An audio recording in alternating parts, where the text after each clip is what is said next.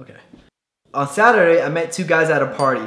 Guy A was okay at first, but all of a sudden he started kissing other girls, even though he seemed to care about me. Guy B was just damn, he was so sweet and wasn't talking to many other girls. And he helped get me home safely and make sure that I got home alright. And I really like him because of the way he was around and he seemed to like me. I like both guy A and B, but they are both distancing themselves from me after their party. What do I do?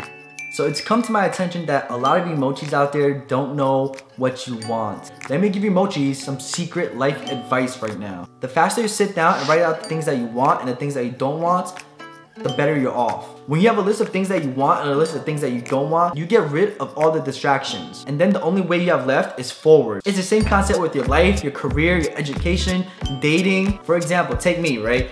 I'm a fisherman, I go out to the sea. My favorite fish is the blowfish. Don't ask me why my favorite fish is the blowfish. That's a stupid question because a blowfish is cute as hell. Those little like balloon things that just puff up. When I go out to sea and I go fishing and I have my little fishing pole, I throw my fishing pole into the ocean, I caught a fish, I pick it up and it's a salmon. I know it's a salmon.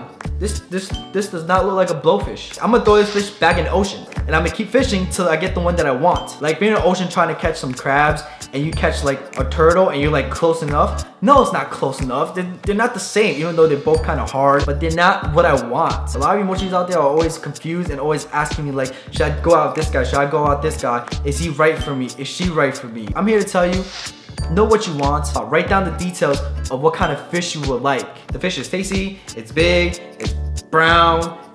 Is there a brown fish? Whatever. It can blow up like a puffer fish. Just get more specific with details and what you want in life and what you want out of life and you'd be better off. And my battery is running out, but alright, thank you much for watching. Peace.